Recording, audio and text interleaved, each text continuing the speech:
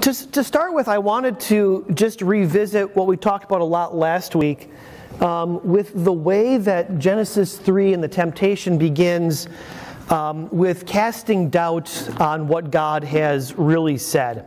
That this is Satan's sort of key moment. Did God really say? And we looked at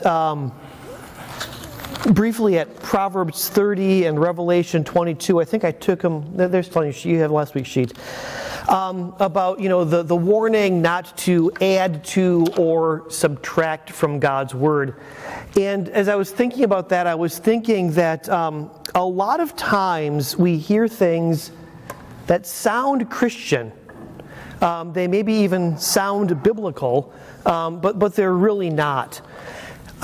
Which is why I find myself being kind of a stinker around some things. Like, for example, I've been your pastor long enough, I'm kind of a stinker around Christmas. and just the way that cultural mythology has obscured what the Bible actually says.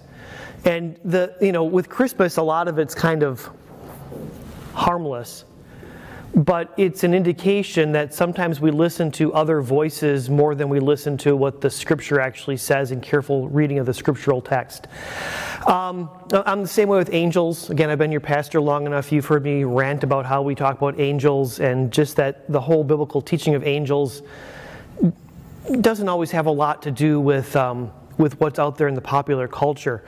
So here's some other things that we hear, and we think it's biblical wisdom, but it's really not.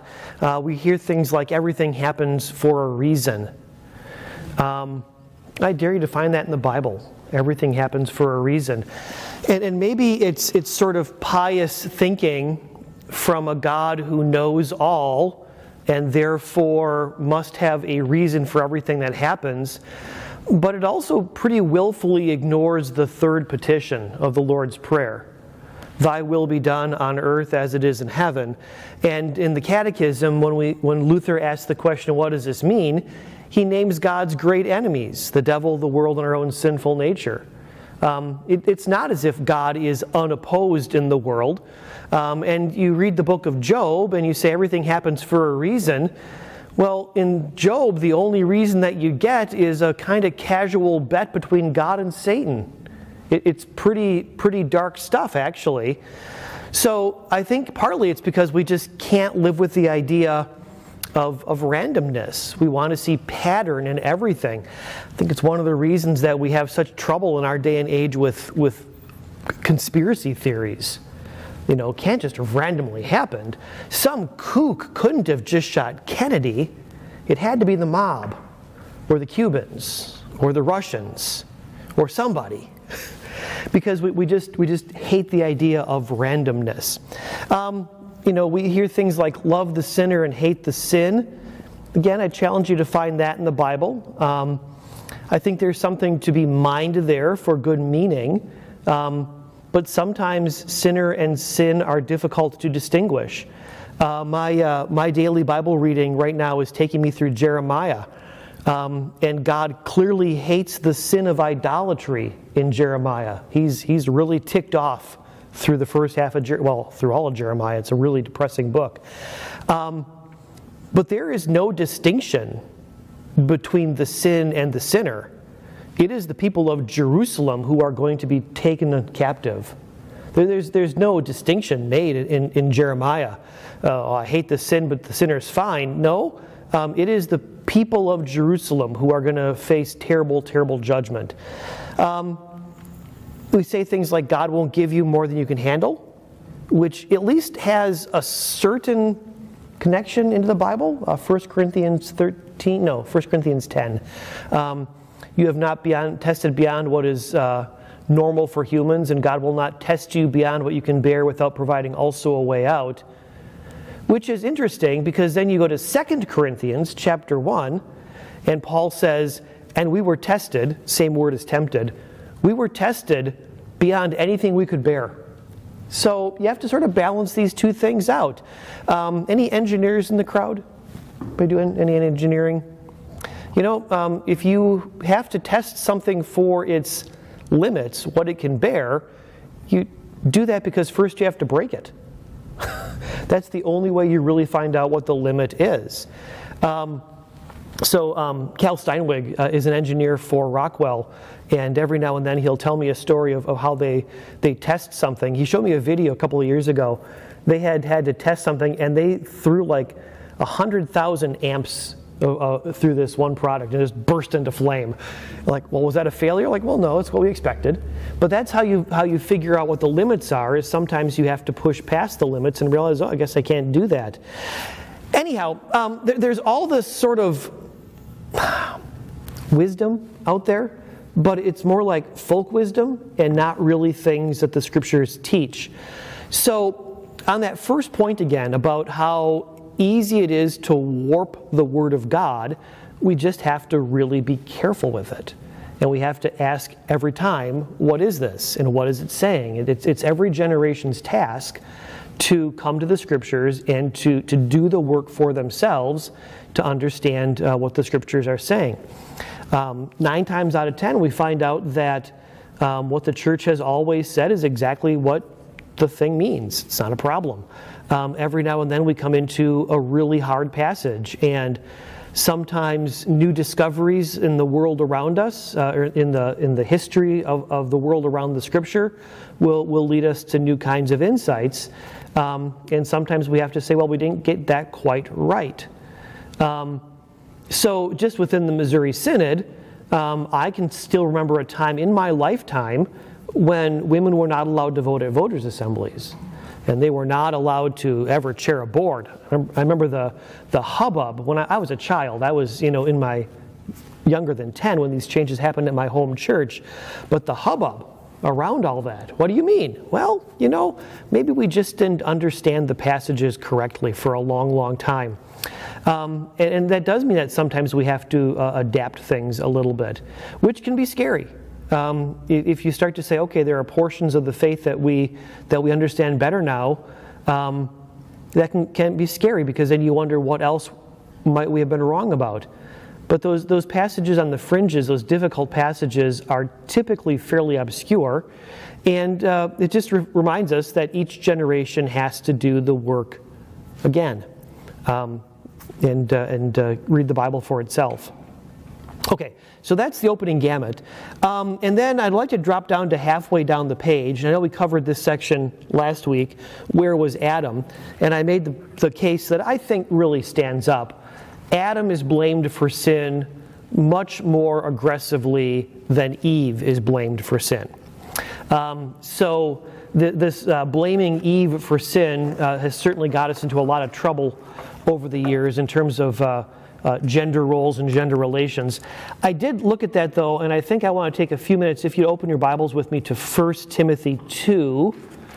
Not because I really want to talk about this, because I remember at one point Sue Schultz asked me about it, and I'm not sure we ever addressed the passage. So we should look at 1 Timothy chapter 2, which is one of those very difficult passages about gender roles.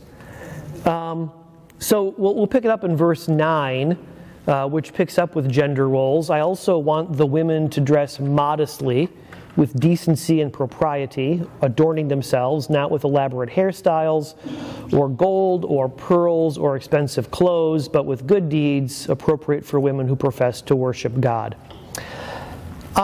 So you cast about for an analogy of that part, what might have been happening in Ephesus. And we all know that there are certain clothes that are appropriate for certain places. And I'm looking at, no offense, but a more experienced generation of churchgoers. And I'm going to guess, as I'm looking at the guys in the room, that there was a day when you wouldn't have come to church without a jacket on. Or without a tie, for sure. That was just how it was. And it's been difficult probably to adjust to seeing that most men do not wear a tie or a jacket. In many cases, we can't get our ushers to wear pants. They've got shorts on, but so things have changed. What seems to, and that's changed around the world. I used to deal with deal with guys who worked in the upper managements of GM. And one fellow said that you could always tell when the company was doing well because the dress code relaxed. But when the company wasn't doing well, guys started to dress the part more often because they had to protect their jobs. And they said the same thing about salesmen, that salesmen always came in a little bit more dressed up because they wanted to make the right impression. So the world's own patterns of appropriate dress have changed. But what I think we can all agree on is, we're coming into awards show season, and you'll have the SAG Awards coming up, and the Golden Globe is coming up, and the Oscars are coming up here. And what we can all agree on is that no one wears a red carpet gown to church. That's good. Right? No one wears that kind of gown. It's not the right place for it. And even though we might maybe mourn the loss of some formality in the way that men dress, no one ever wore a tuxedo to church either. It's not that kind of event. And that seems to be sort of what Paul is driving at in verses 9 and 10 when he's talking about propriety and not with expensive clothes.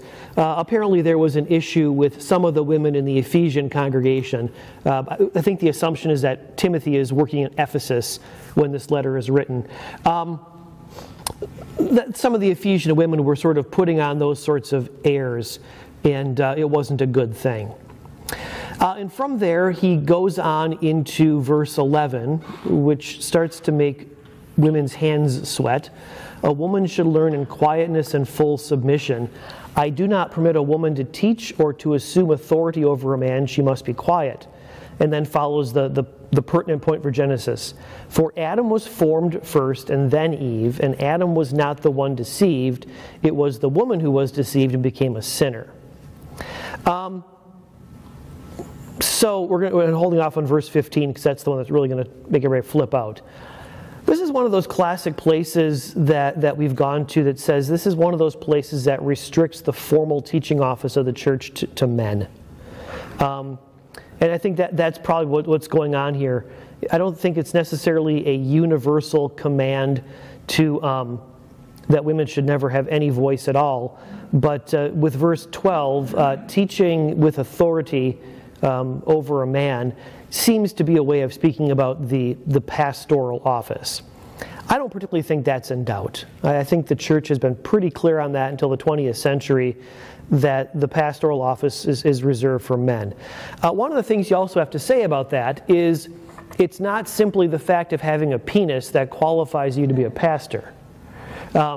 Later in 1 Timothy, Paul is going to exclude all kinds of men from the pastoral office. You can look ahead to chapter 3. There in the NIV, the word is translated overseer, which is kind of just a literal translation of the word. Also comes across into English as bishop. But he is to be above reproach, faithful to his wife, so no tomcats in the pastoral ministry, temperate, self-controlled, respectful, hospitable, apt to teach, not given to drunkenness, not violent but gentle, not quarrelsome, not a lover of money, one who manages his own household well, not a new convert. So there are all sorts of exclusions for who can be a pastor. I think that's an important thing to say as well. Yes, it's reserved for men, but not every man. Just because you have a Y chromosome doesn't automatically mean, you can be a pastor. Because there are lots of men who are jerks, and they shouldn't be pastors. And lots of men who are hound dogs, and they shouldn't be pastors. And lots of men who have violent tempers, and they shouldn't be pastors. So it is interesting that there is a ton of character qualifications as well. So this is, I think, verses 11 and 12 are really about the pastoral office. Then there's some real debate about verses 13 and 14 about whether Paul is making a case about more than the pastoral office. Several years ago, probably, 10, 15, 20 years ago now, our own denomination put out, our Commission on Theology and Church Relations put out a document on male-female relationships, and basically, I think, came to the conclusion that this argument did not sort of apply generally to men and women, but especially to the pastoral office. And there was a well-publicized minority report. It doesn't happen in our synod very often. Generally, when our Commission on Theology and Church Relations speaks, everyone's on board with the report. But in this case, there was a significant minority that wanted to issue a counter report, a minority report, to argue that no, this order of creation applies even more broadly than just the pastoral office. I guess I tend to lean the other way, that this is about the pastoral office and not generally about male-female relationships, but that's a whole different argument. I think one of the things you have to do with like verse 14, well 13 and 14, Adam was not the one deceived, is you have to allow Paul some space to make a point. That he's making just a general point about the sort of surface reading of Genesis 3. It's certainly not that he's ignorant of the full text of Genesis 3. Because the man knows his Bible backwards and forwards, and he clearly knows that Adam was standing right there. And I think probably it's the reason that if you read the fullness of Paul's letters, you find out that Paul is much more likely to blame Adam. I mean, Romans is like his flagship letter. And who's to blame in Romans 5? Adam. Adam fell. So, again, this is one of those places where we have to sort of hold the entire Scripture together and not let one verse sort of outweigh everything else to its detriment. So, a call for understanding the right place, so no ostentation, no showing off with clothes and hairstyles and everything. You're not on the red carpet.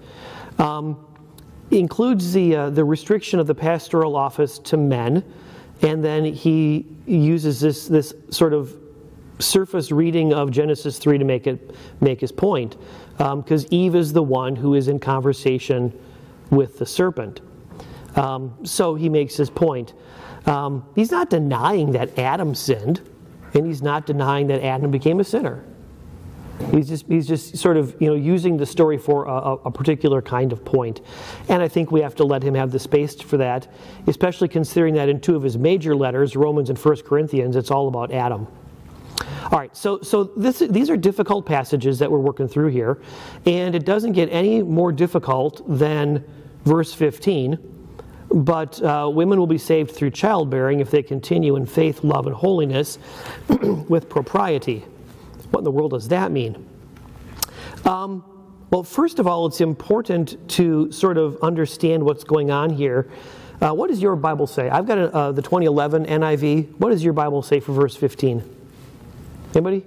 But woman will be saved through childbearing. Woman or woman? Women. Women, okay. All right. They will be saved through if they continue in faith, love, and holiness. Okay, so they didn't change the translation at all. In verse 15, do you see the little footnote next to women? Yes. Okay, and you see what it says in the bottom? In the Greek, she. So in the Greek, it's a singular. This adds another level of complexity. So NIV has chosen one particular possible translation, but they may have made a choice that's not the best in the world. She will be saved through childbearing. And then the last half of the verse is in the plural, if they continue in faith, love, and holiness. So there's some ambiguity here. I guess one of the things to say about a passage like this is that a basic principle of biblical interpretation is let the clearer passages interpret the harder passages. And this is a harder passage.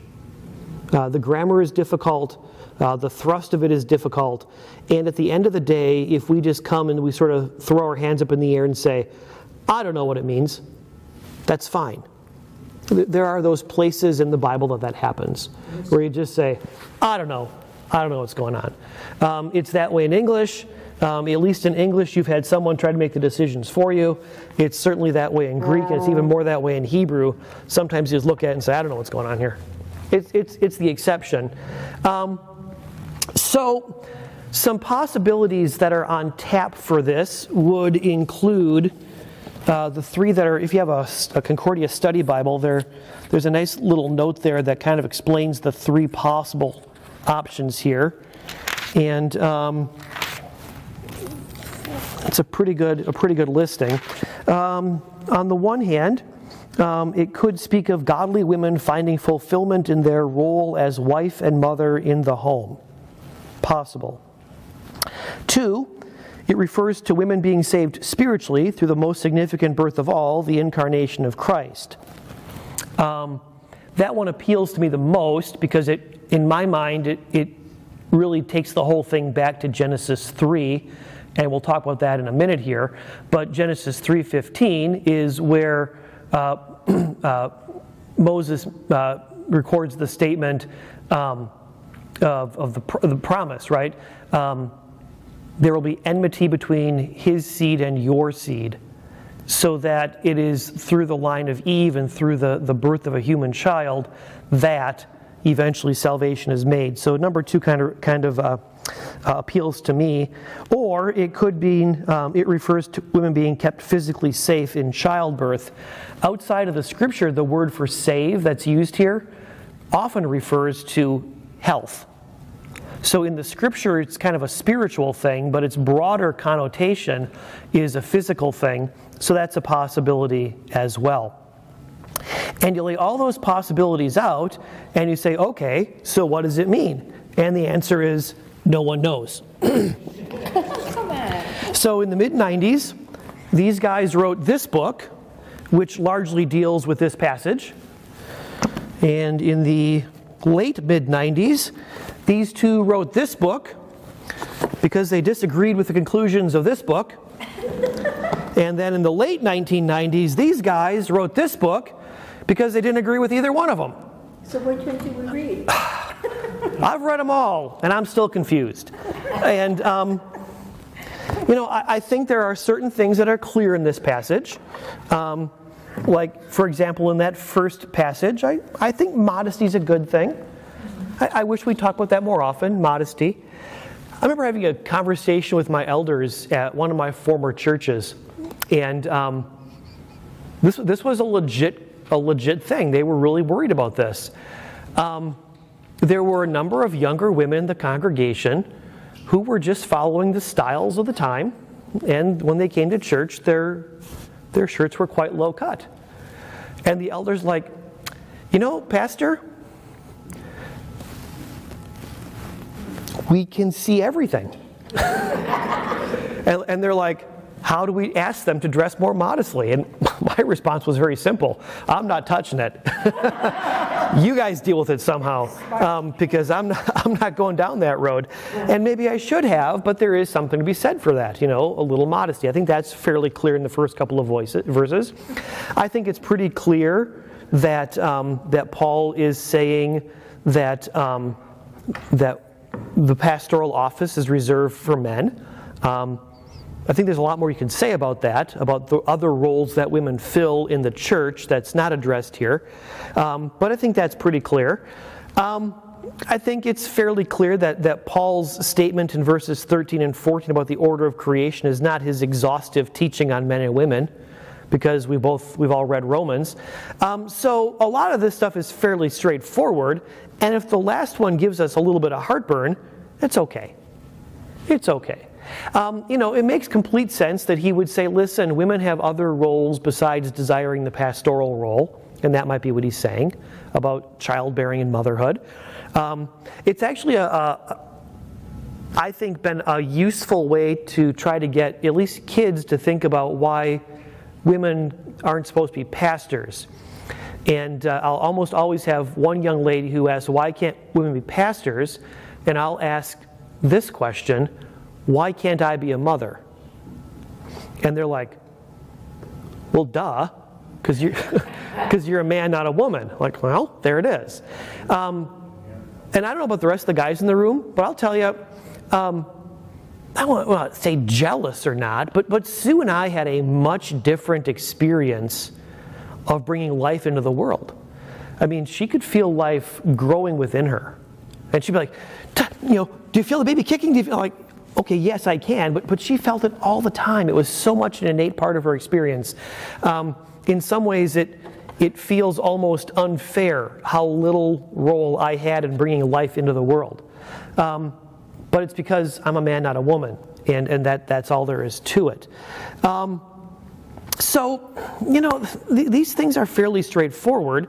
And if you want to understand that Paul is saying women have other blessings besides the pastoral office, especially motherhood, I'm okay with that. I had a professor who certainly thought that Eve and Mary, there was like this direct line between Eve and Mary and mothers today.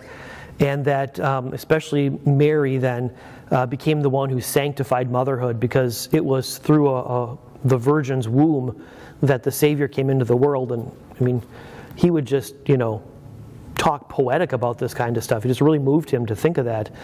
The only one of those options I don't particularly care for is the idea that women will be kept safe through childbearing. I think that feels an awful lot like punting on third down. You had one more crack at it, you took the easy route. If you use the word safe rather than save, because Shanitas excluded people, women who do not have children. But women will be saved through childbearing. Yeah. If they continue. And that was my, Sure.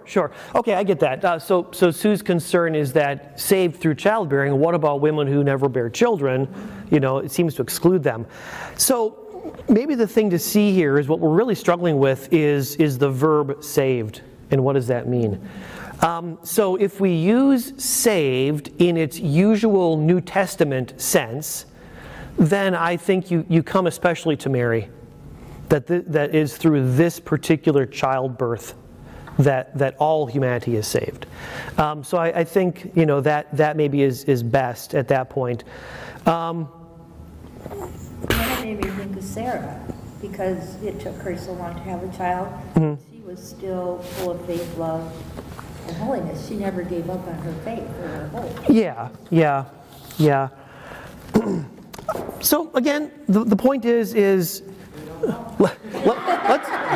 let's put the whole 20-minute conversation together, shall we? We have to honor the Scripture. We have to. Every generation has to read it anew and afresh, not because you're going to discover something that was wrong before, but because you have to do the work for yourself. It means more when you do the work for yourself, and that means that sometimes you're going to bump into places that are hard, and new evidence might emerge that would help you understand it better, and that's certainly the case here. We've excavated Ephesus. We understand Ephesus, the culture that this was written in, a lot better. And then sometimes you just have to say there are verses that we're not entirely sure about. The mysteries of God. Yeah, some of them are just mysteries. I have a cartoon on my wall that I've had ever since graduate school. It's a grandfather with his grandson on his lap, and he says, "Johnny, that's an excellent question." They're sitting in his library. He says, "You could read all of these books and never find an answer. But by the time you were done, you would have learned to live with the question." And I think sometimes that just is what we have to say. We have to learn how to live with the questions. So I don't think there's anything. I think you can hold both interpretations together with verse 15. That women do find a different kind of meaning in their lives through motherhood than they would through the pastoral office, which is predominantly given a fatherhood kind of metaphor, and that Mary has certainly sanctified childbearing because she brought forth the Savior of the world. I think you can hold those two things together and say, beyond that, I'm not really sure what else to say. It's going to be one of those hard passages. Well, just so it doesn't exclude women who can't have children. I don't think anybody's ever taken it that way. Okay. I hope no one's ever taken it that way. Well, it just does. Because it's about the opening gamut of the serpent and how you honor the Word of God, and the order of creation is certainly on play in Genesis 2 and 3. So you have to let other parts of Scripture interpret the parts that you're working on. You have to go into the field a little bit. So, any thoughts on that before we do actually get back to Genesis 3?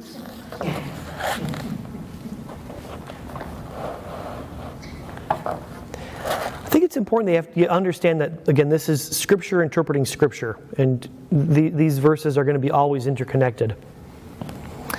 Pastor, yes, Peter. Just actually going back to where this whole conversation began at the beginning, where you brought up the point, one that sort of jumped out at me was love the sinner, hate the sin. Mm-hmm. Nowhere in the Bible are you going to find that. Right. That was your point. Yes. And I think back to things that I'm not sure even specifically why that jumped out specifically, but the point is that when people say things like that, I don't know that they're honestly thinking. I know if I really dove into it, I'll find it in the Bible. I don't think they're thinking that's not the way they're portraying it. And my point is that there are people that spend, scholars, they spend their whole adult life studying nothing but the Old Testament as an example. Mm-hmm. I mean, they may spend 30, 40 years. Sure. Uh-huh. And still could be asked a question about the Old Testament, and they would say, you know, I'm not really sure about that. I could get you a lot closer to the answer than you'll ever get. But at the same time, as you pointed out yourself, 4 or 5 books were written on one particular subject, and they still couldn't come to a conclusion. You said you read them all, and you still are not totally convinced. So when things like that do occur, or I could think of another possible example of a really bad accident, a person comes out of that and says, thank God for my guardian angel, because I never would have made it through this. I should have died, except for my, well, where are you going to find that in the Bible that says a guardian angel probably saved you from that terrible accident? So what I'm attempting to say, I guess, is, I don't know why I couldn't go right straight to the root of it, but the point is that when people do say things, they're not always thinking in terms of, I know I said that, now I'm going to show you where I came, why I said that. I couldn't begin to tell you what I came up with that idea. And at the same time, I'll say, let's say my son has been convicted of stealing 15 times or something. Well, I sure hate the sin that, you know, these things that he's doing, but he's my son. I still love him, you know. Love the sinner, hate the sin. And that's how I would, you know, how I would come to that. Right, and that's fair enough, Pete. Like I said, maybe with that one, maybe the underlying sense is okay. But how is the judge going to punish your sin for stealing 15 times?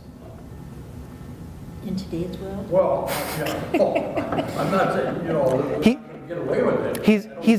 He's going to send the sinner to jail. Yeah. Right? So, you know, on the one hand, love the sinner, hate the sin is fine in the sense that it's God's to judge. Right? I get that. So I understand the sentiment. I worry sometimes when we use that kind of language blithely to act as if God's not going to punish the sinner. Because there's no sin apart from a sinner. It's not an abstract concept. It's something that real people do. And to, yeah, no, it was a good example. And to your larger point that most people don't think it through this way, it's why I bring it up. I think it's really important that we learn to think it through this way. Otherwise, our faith isn't really a biblical faith. It's a faith based on folk wisdom, slogans, superstition, whatever it is. So the guardian angel thing. Okay, there's a passage in Matthew, and I forget what it is exactly, which maybe talks about guardian angels. Maybe it's possible, you know. Well, I can't right now, but I've got a concordance and I could find it eventually. So maybe the idea of guardian angel is fine. The thing I wonder about is, why are we so quick to say my guardian angel and so slow to simply say God? If God occasionally works through his angels, that's fine, but ultimately, who saved me in that crash? God did. So, my worry with the angel thing, and these are all relatively minor points, but you put them all together, and you have people who are woefully misinformed about what the Scripture actually teaches. My point with angels is that the way that we sometimes talk about angels ends up being a great deal like the Roman Catholics talk about saints, and ends up being a great deal like pagans talked about their 6,000 gods. Every god responsible for protecting you from something else. And I don't know, why don't we just say, God did that? God saved me. There's nothing wrong with saying a guardian angel did, I suppose. From a Catholic point of view, they would, I know I was just a prior person, when you say prior to the trip, I prayed to St. Christopher. Right. Mm-hmm.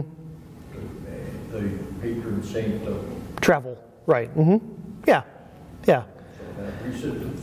It just becomes a little silly to me at some point.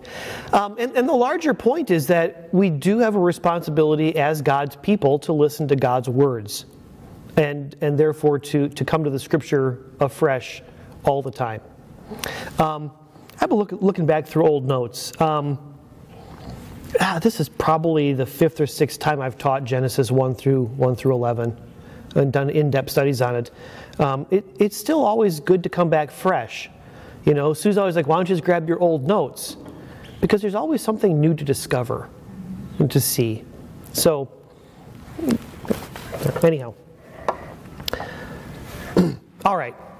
That's all introduction. And now it's 1:15. And Ann's got her hand up. And we're not going to get any farther in Genesis 3. Go ahead, Ann, please.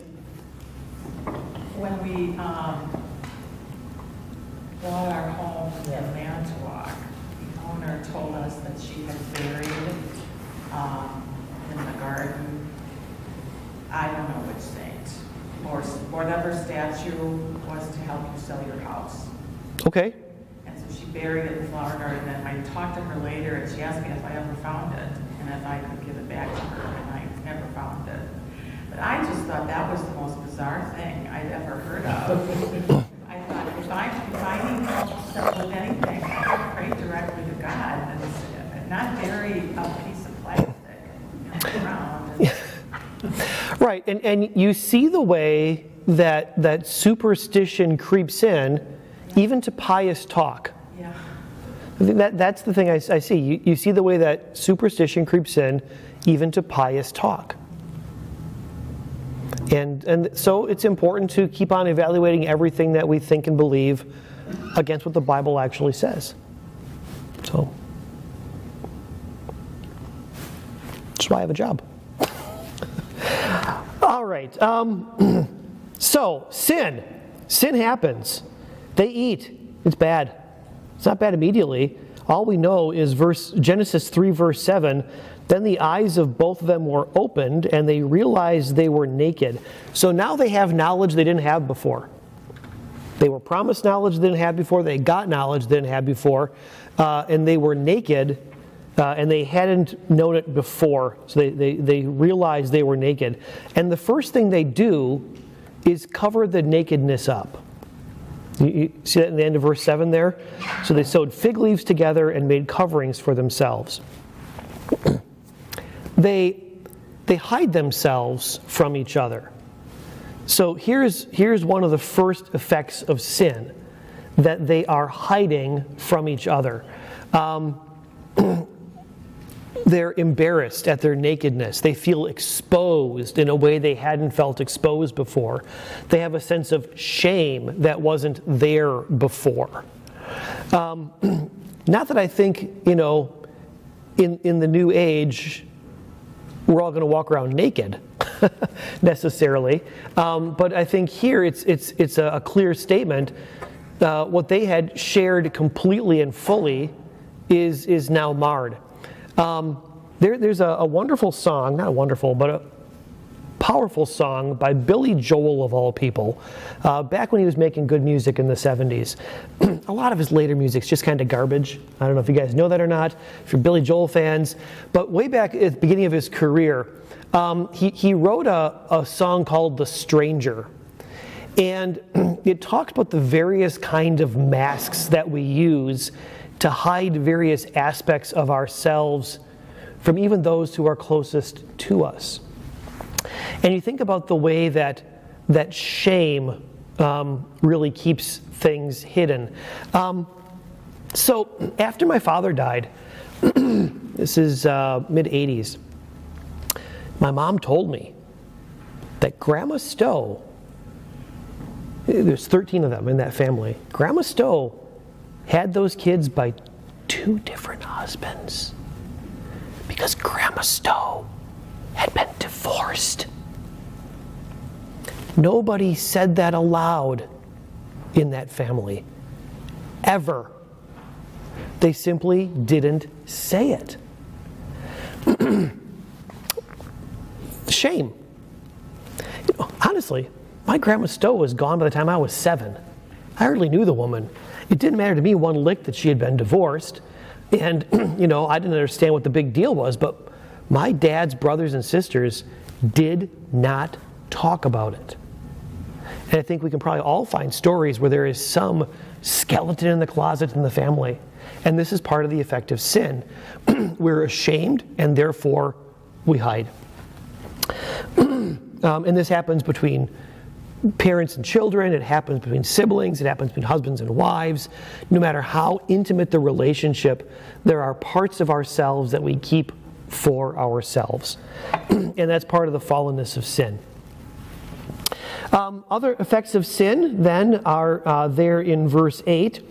Then the man and his wife heard the sound of the Lord God as he was walking in the garden in the cool of the day, which incidentally I believe is where the imagery of in the garden comes from, just so in case you're curious. And here it says it explicitly, they hid from the Lord God among the trees of the garden.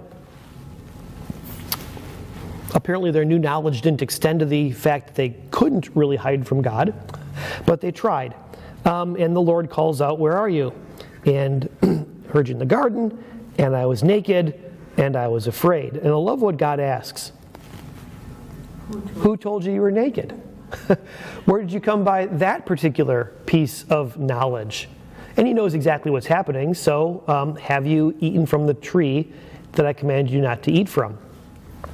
So the brokenness of human relationships, the brokenness of humans and God still knows all about us. We don't anymore know all about God. And there are parts of ourselves that we would just as soon hide from God as well. Interesting in the Psalms how there's this language of, in the night and in the dark, and sort of this sort of sense of trying to keep things from God, but he searches it out anyhow. And exacerbated even more, in verses 12 and 13. So God is addressing himself to the man, and the man says, "The woman you put here, she gave me the fruit from the tree and I ate it." So again, the brokenness, you see what he did there? Completely threw under the bus. He was standing there the whole time, but it's the woman's fault. Look what she did. And then the woman does the same thing, and she throws the serpent under the bus. Well, you notice that the Lord doesn't give him a chance to explain himself. So he gives Adam a chance to explain himself. Who told you were naked? Did you eat from the tree I commanded? He chooses to shift blame. God addresses the woman. He gives her a chance to explain herself. She shifts blame. No one is accepting anything around here. So no one is taking the responsibility for what just happened. The only piece of good news is that God doesn't give the serpent a chance to explain. He's just caught dead to rights. So the Lord's response to the serpent is, because you've done this, we're not asking anymore, now we're telling, cursed are you above all livestock and all wild animals, you crawl on your belly and you'll eat dust all the days of your life. Did snakes not crawl before this? I don't know. I was going to ask you that. I don't know. I heard somebody once trying to say that on the basis of snake anatomy, you could see a place where they might have had legs at one time, and I just think to myself, maybe I don't know. Maybe it's just a symbolic kind of thing, because we all know the serpent's not just a serpent. So, maybe it's just a symbolic kind of thing, and the point is, eating dust and just being really put down, and people are going to hate you. I mean, does anybody really love snakes? Really? I'm sure there must be somebody someplace. Our grandson. But even remember Marlon Perkins back in the day? Mutual of Omaha's Wild Kingdom? He always sent Jim to get the snakes. Did you notice that? It was always Jim out there wrestling the snake and getting eaten by the boa constrictor. Never Marlon, Marlon's this world-famous herpologist. He's got a building named after him at the St. Louis Zoo, but now he sent Jim in to do the dirty work. No one really loves snakes. They're just creepy and they move wrong. Verse 15 is what we call the proto-gospel, the proto-evangelion, the first promise of salvation. So the serpent is cursed, and God will put enmity between the serpent and the woman, and between the serpent's seed and the woman's seed. How in the world the serpent has seed, how in the world Satan has seed, offspring, I have no idea what that means. That's one of those places you just have to throw your hands up and say, I don't know. But Paul grabs onto the idea of the woman's seed in Galatians, and he actually makes a big deal about it. He says, actually I think that the language is repeated about Abraham too, and Paul is actually arguing about Abraham. I'd have to go back and check Galatians. But Paul makes a big deal. Hey, you know what? It's a singular. It's not seeds, it's seed. And therefore it's looking to one offspring, and therefore it's looking to Jesus, and that's the fulfillment of the whole thing. So that's verse 15, as Paul understands it. And one interesting thing at the end of verse 15 is the verb in those last two lines is the same. He will strike your head, you will strike his heel. So it's not different kinds of verbs. The violence in the verbs are the same. What's different is that you can survive an Achilles injury. You can live for a long time on a bad foot.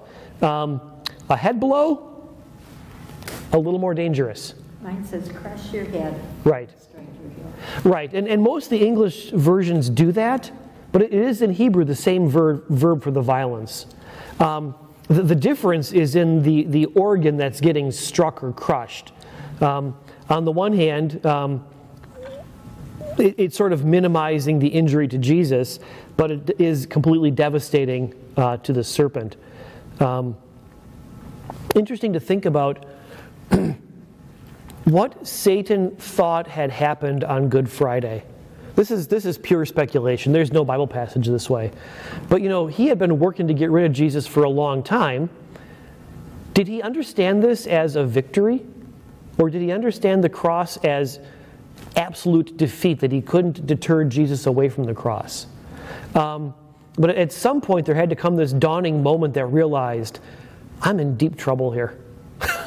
At some point, Satan had to realize that this is not going to go well for me. I'm not going to turn this man aside. So, with the serpent, you have the cursing of the serpent, and then the promise of a Savior. It's embedded there. The first promise of the Savior.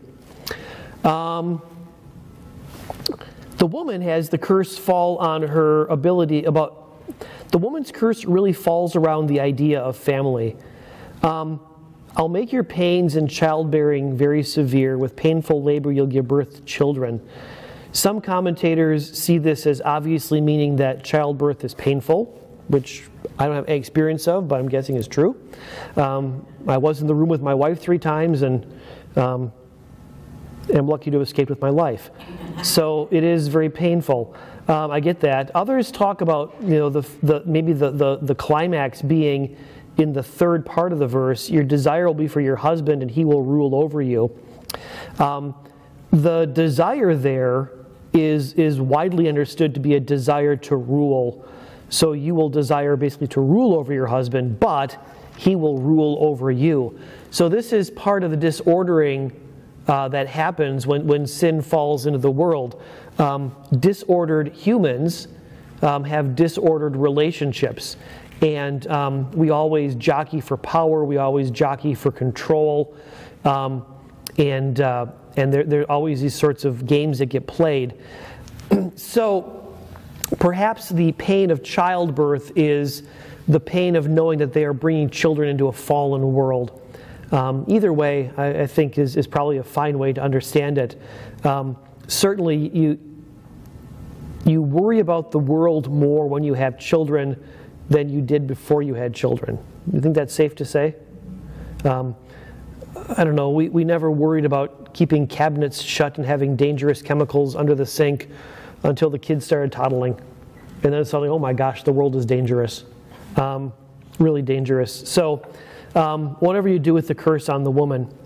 And then a disordered world. When it comes to Adam, if the curse on the woman is about disordering in families, the curse on the man is a curse on the world.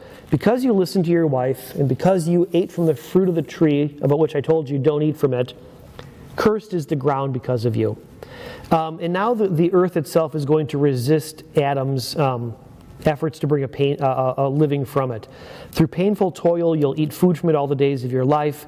It'll produce thorns and thistles for you, and you'll eat the plants of the field. By the sweat of your brow, you'll eat your food until you return to the ground.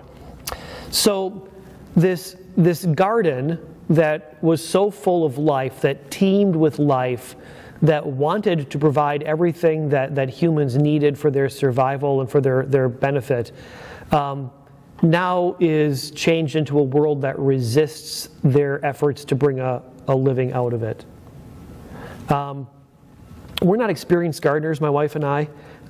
We gave up on a garden after about 3 seasons because, honestly, it's hard. You guys ever garden? It's hard. I had a pumpkin patch for the kids one year just because they wanted big pumpkins. So he was all right, we'll grow some pumpkins. Man alive. Crabgrass everywhere. And that stuff has roots that goes down to kingdom come. You just keep chasing it no matter what you do. And then you say, I'm going to show you, I'm going to get the Roundup out. And then you kill the pumpkins too. And gardening's hard. Right? That's why we go to the Piggly Wiggly, because it's right there. And then, of course, the final curse.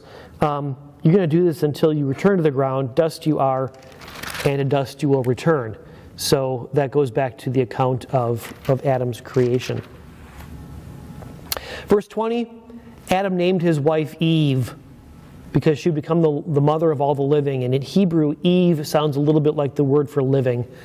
But notice Adam named his wife. In Genesis 2, he named all the critters because he had dominion over them. He was their custodian. He watched over them. Eve is only the woman until right here. And now this also is part of that disordering, because now he's named her. And now he has sort of asserted his dominance over her. Verse 21, the Lord replaces their clothes of fig leaves with animal skin. Some guys want to read that and say, see, that's the first animal sacrifice. I don't know. I think what God is doing there is saying, you know what, you guys did this and I got to live with it. And you're going to need something more permanent than a fig leaf.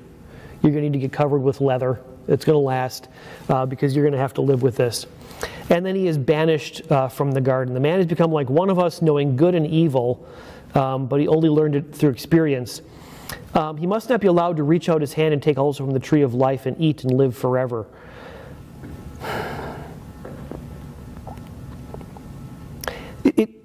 I wonder a little bit if Adam had been allowed to eat from the tree of life, if that would have been a way of saying he's just going to have to live with his sin forever. But by banishing him, there is maybe a hint that this curse is not going to last forever.